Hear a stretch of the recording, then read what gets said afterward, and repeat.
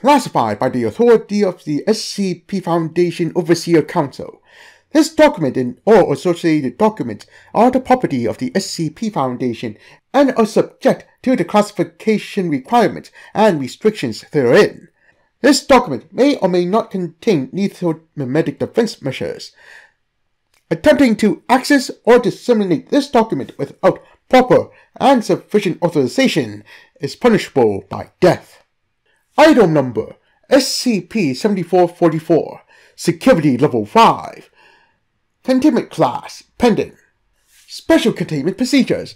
The Foundation currently has insufficient knowledge to prevent the effects of SCP-7444 and thereby return the universe to its non-anomalous state. Attempts to establish or find a new regulator are ongoing as of April 19th, 2022. Failure to do so will result in the possibility of a ZK-class reality failure scenario. Should it become apparent that SCP-7444 cannot be mitigated adequately, the Foundation should immediately begin preparing for a Broken Veil incident. In such an event, the secrecy of the Foundation need not be maintained. All resources necessary should be used to somehow avert the ZK-class scenario, or Operation Lifeboat is to be initiated. Description: SCP-7444 refers to a sudden anomalous phenomenon that is believed to have begun on April 19th, 2022, when all universal scientific laws began deteriorating in their absoluteness. At the time of writing, all previously determined scientific laws have failed to adequately describe universal phenomena in 2.76% of scenarios. This percentage is noticeably rising at an alarming rate. Following an investigation, it was determined that SCP-7444's occurrence was due to the absence of a regulator, a necessary component to carry out the appropriate tasks needed to maintain a universe in functioning absolute order. In the current rate of deterioration, the civilian population is likely to notice the effects of the phenomenon by May of 2022. Addendum 7444-1 Investigation Record 19th of April, 2022. 4 hours after SCP-7444's effects were first noticed by the Foundation, 2 experienced agents and a liaison from the Department of Universal Affairs, DUI, were assigned and ready to investigate the cause of the phenomena at Location of Interest Alpha. Their intended mission brief was to identify SCP-7444 and possibly negotiate its stabilization. Begin log. Mic check. Equipped and ready. Check. Yes, check. Alright, we're going to take one last look. 2 operators assist the 3 agents, readjusting several components of their spatial teethering harness suits, and reconfirming that they were fully sealed and operable. All good. Get in the pod. Aye. The 3 enter single file and board the spatial penetration vehicular pod. Schultz, the last person to get in, sits up front and closes the pod's canopy. Sealing protocols activate. All systems green. Boosters powering up. Launch sequence initiated. Strap yourselves in, fellas, and prepare for a ride. Jumping in. 3, 2, 1. Blast off. All 3 agents cover their eyes as a bright white light, accompanied by neon streaks, shines through the canopy. The growing G-forces, or those significantly reduced by their harnesses, make this difficult, and they simply resort to closing their eyes tightly as they pressed heavily against their seats. Speeds increasing and closing in on the threshold, currently at 7 GV, 8 GV, 9 GV. Threshold reach. Brace! A loud pop is heard. With the barrier broken, the pod begins slowing down, and the bright light is instantly replaced with a view of patterns and subtle colors from the distance. Alright, status. Schultz looks behind at everybody aboard the pod. They nod. We're good. Great. You're on a nominal trajectory for LOI Alpha. We aren't seeing any complications ahead of you at the moment. We're going to reactivate the boosters and brace once more. 3, 2, 1. The pod significantly accelerates, speeding through a space towards its target destination. Note that comms may go down any moment at this point. Proceed as instructed. Well, what do you know? Alright then, I'm going to take the flight controls. Ben? Yep, void mapping. We're good. Sending the coordinates to your terminal. It's going to be a smooth ride. So, Bailey. Yes, you good? I heard it's the first time on missions like this. Well, I guess this is definitely new to me, especially a mission like this, you know. Totally, I'm getting you. Well, I was the only person available on such short notice. It's not like they could wait around for someone else, especially for this. So yeah, I guess I'm in for one experience this trip. Well, rest assured, you could say we're a bit new to this too. Well, not exactly, just that we haven't made much rounds there anyway. I just suppose it speaks to how big of a deal this place is. Level 5 classified and all that. We've done this a bunch of times, yes, but honestly, not that much. Ha! Well, I guess.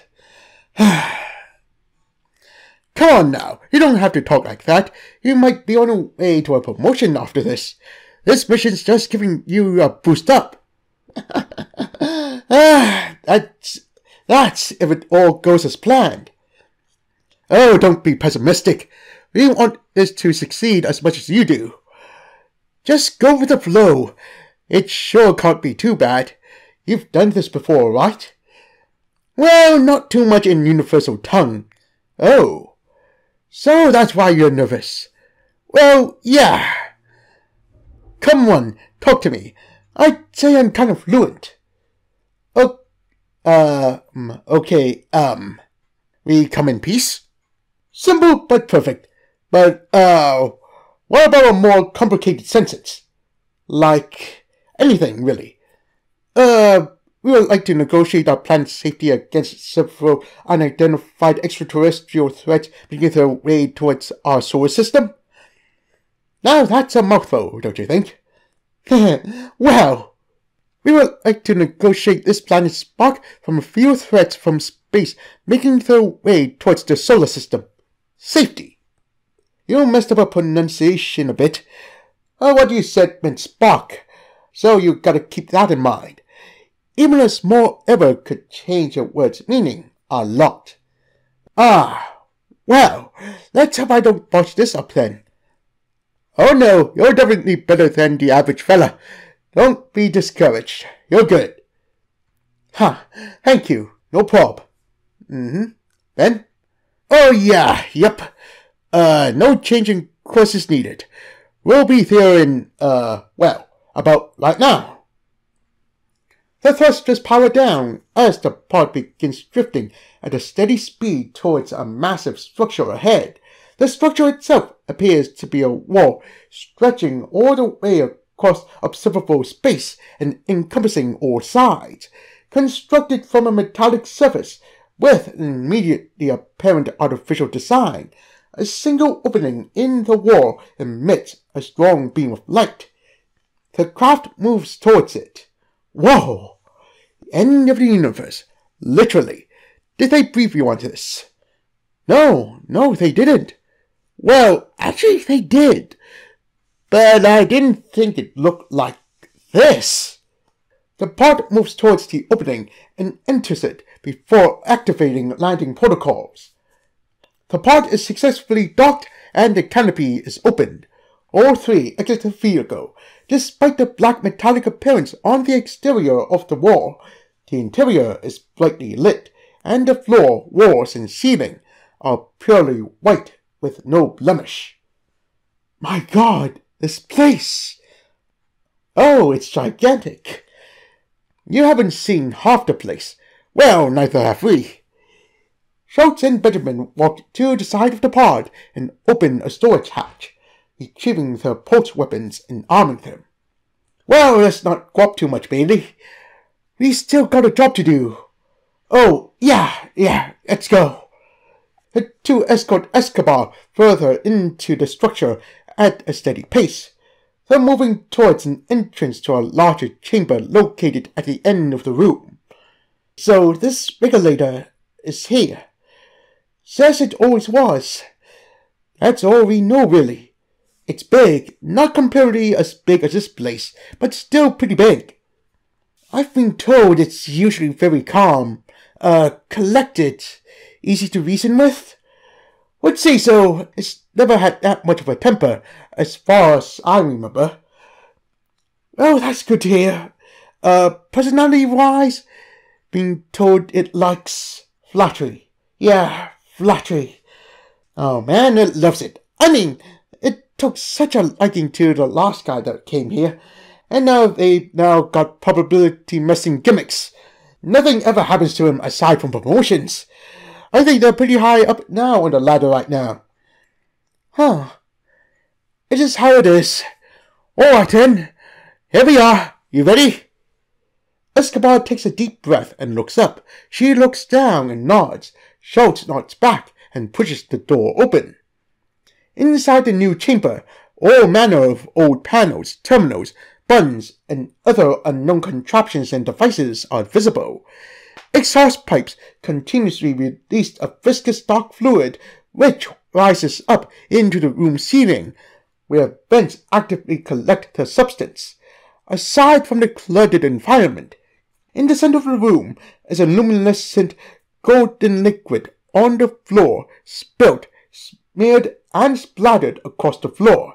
Beyond the puddle is a human figure, simply wearing a red and white striped shirt and pants, cutting a hole in the wall using what appears to be a pocket knife.